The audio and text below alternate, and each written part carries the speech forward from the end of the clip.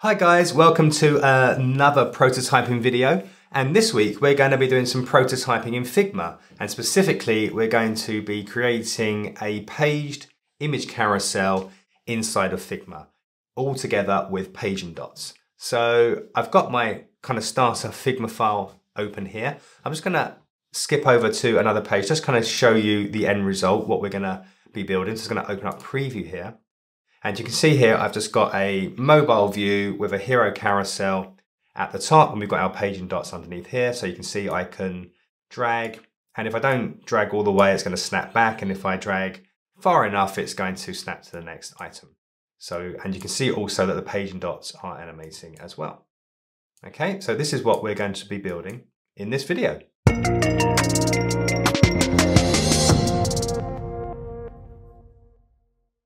Okay, so I'm over here in my start here page, and the first thing I'm going to do is I'm going to copy and just drag and duplicate my 3 hero squares. Okay, I'm just going to paste them over here on the right hand side, and the first thing I'm going to do is going to wrap those into an auto layout. So you can just hit Shift A to wrap your items in an auto layout, and it kind of creates a new frame for you. And we're going to name this carousel items.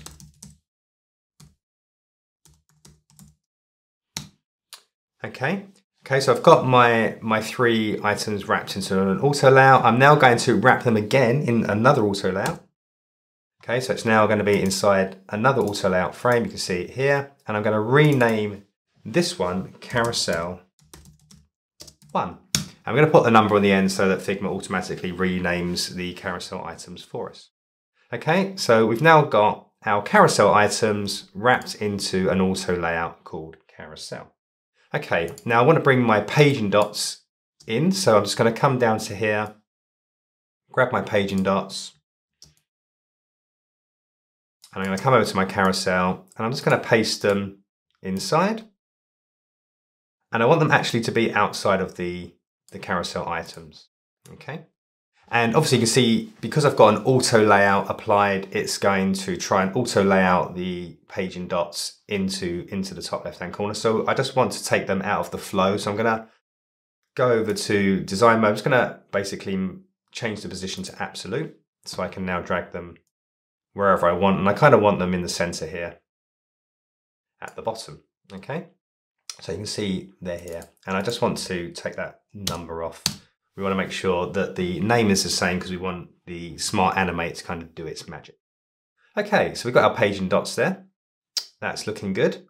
Right, next up, we're going to remove, oh yeah, we've got to move the padding. Obviously when we added the page and dots, it added some padding. Let's just kind of get rid of that. And we also just want to now change the bounding box. So we're just going to bring the carousel bounding box just so it frames the first image.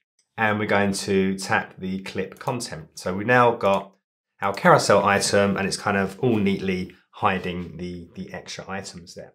So next up, we're going to duplicate this. So I'm just going to drag over another 2 items.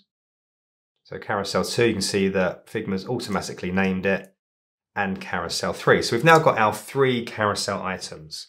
And what we want to do is we want to basically change the carousel 2 into carousel 3 so it actually shows the correct image. Okay, so to do that, we're going to come into carousel 2. And I'm just going to open that up, and I'm going to come to the carousel items. And again, I want to be able to move this, and it's already in an auto layout. So I'm also going to position this absolutely so I can move it around, and I can now change the X to -390. Okay.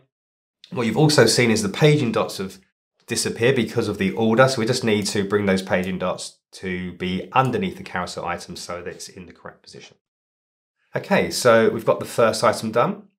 What we also want to do is we want to change the paging dot that's selected. So let's just come into that, and let's go to the first dot. We're just going to turn that down to 50%.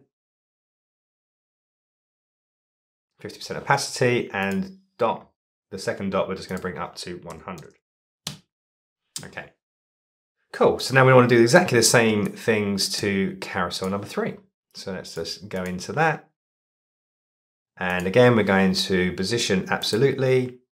And we're going to change this to minus 780. That's 390 minus 390 times 2. And that will give us our third hero image. And again, we want to move the paging dots underneath so we can see them. And we want to change the paging dot as well. So we want to change, again, the first dot to be 50%. And we want to change the third dot to be 100. Okay, so here we are. We've got now our 3 carousel items all kind of neatly wrapped in their little packages. And we're now going to use the magic of connecting these frames together and Smart Animate to kind of make this work, okay? So we're going to switch over into prototyping mode.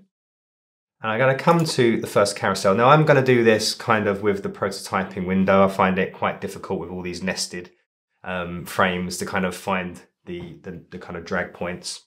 So obviously do it however you want to do it. So I'm going to go into carousel 1.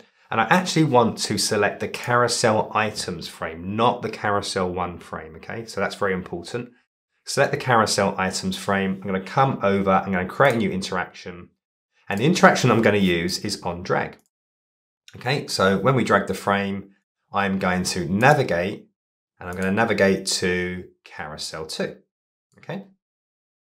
So that's all we need to do there. We need to make sure that Smart Animate is on. The ease out and all of this stuff doesn't really matter. You can just leave it at the default. It doesn't really affect anything.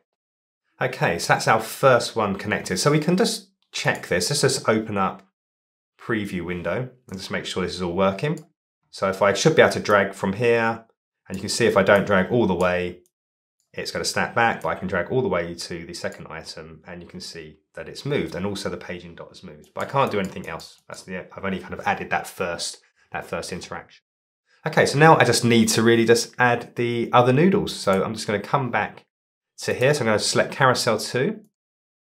And again, I'm going to select the carousel items inside, add an interaction, on drag, navigate to carousel 3. Okay, let's go to carousel 3. Again, carousel items, interactions, on drag, navigate to, and this time, because we're on the third one, we want to navigate back to the second one. So back to carousel 2. Okay, and we're actually going to come back to carousel 2.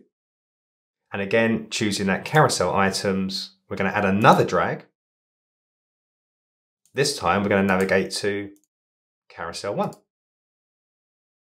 So Figma's quite clever. It actually works out which direction you're dragging and it's going to navigate you to the correct frame, which is quite cool. Okay, so we've kind of connected everything up. Let's kind of test that out. We're going to hit our flow and we're going to try it out. So I'm going to drag the first one and you can see I've gone to the carousel 2 item and I can go to the third one and I can kind of go back the other way.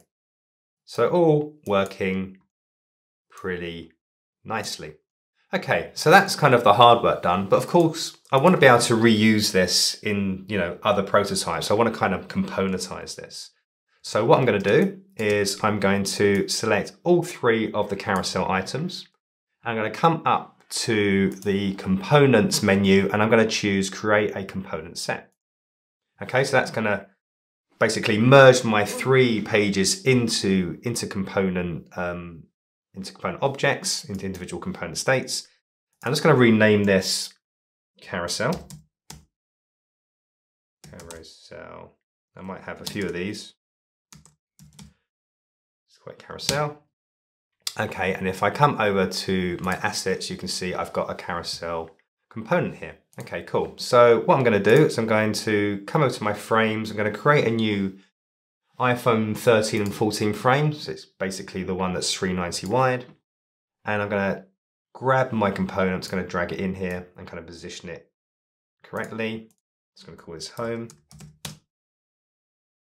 And let's come back into prototyping mode. So that's Shift E if you want to switch between design mode and prototyping mode. Actually, I was already in prototyping mode by the looks of it. I'm just going to add a flow point. I'm just going to call this carousel final. And we're going to open that up. For some reason it just frames it, so I'm just going to reset the size so we get the whole thing. And then you can see I can now use my carousel inside of my design. It's now componentized and I can use it in any of my designs that I want to. Obviously, I can also change all the images in the original carousel component. Okay, so there you have it. A really easy way to create a page carousel with all of that paging, snapping, all kind of fully integrated inside of Figma. So hope you enjoyed the video. If you want me to kind of do more Figma prototyping videos, then please let me know what you're trying to achieve. Always looking for ideas on what problems you guys are having and how I can help you. So with that said, hope you enjoyed the video. If you liked it, please give it a like. And if you want to be notified when I drop more Figma prototyping videos, then please subscribe. I'm also going to be still dropping Protopie videos, so we're going to be expanding out to doing prototyping videos around all sorts of tools, and I'm really interested to see how far I can push the Figma prototyping. So with that said, I'm going to leave you to your day, and I'll see you next time.